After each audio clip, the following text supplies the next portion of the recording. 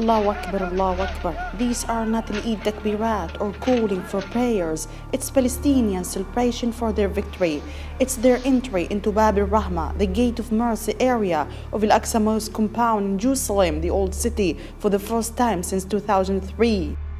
16 years of its closure under the claim of a court order.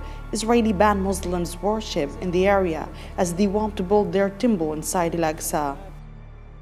In an effort to put an end to Palestinian defiance of the Israeli order against Bab al Rahma, Israeli police detained in recent days over 100 Palestinian activists and religious figures in Jerusalem, while Palestinians insist to pray there and to keep it opened.